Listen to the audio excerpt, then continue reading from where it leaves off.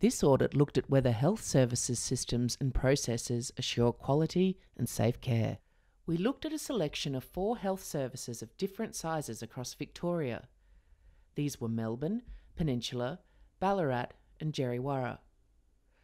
We examined how the health service boards and executives are setting clinical governance expectations, establishing a patient safety culture and managing quality and safety risks. We found that the health services systems and processes are not consistently adequate to ensure quality and safety of patient care.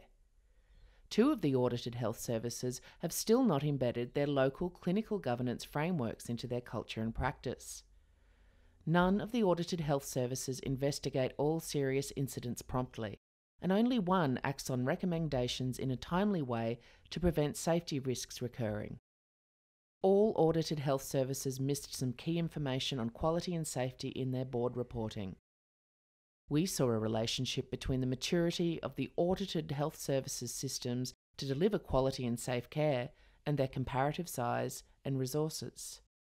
As the safety and quality of Victorian health services is vital, health services need rigorous clinical governance systems and cultures to deliver safe, person-centred and effective care. In 2016, Targeting Zero, the independent review of the then Department of Health and Human Services oversight of patient safety, made many recommendations to improve the health sector. It also asked that we audit progress in addressing clinical governance issues. Clinical governance refers to the systems and processes that maintain and improve safety and quality of patient care.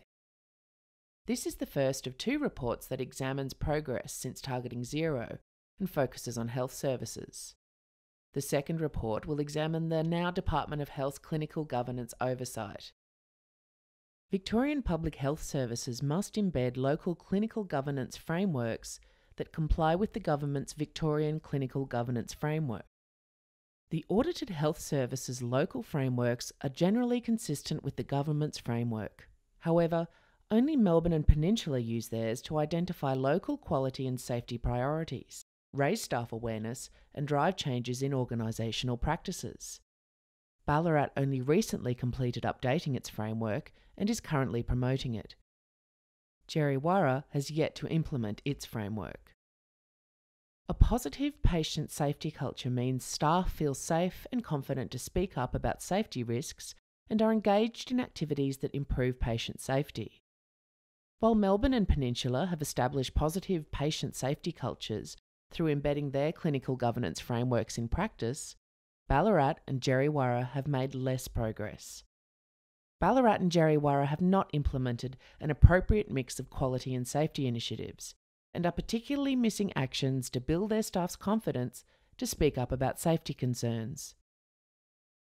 Across all audited health services, there are still staff who fear reprisal when they report improper conduct and are not confident that investigations will be thorough and objective.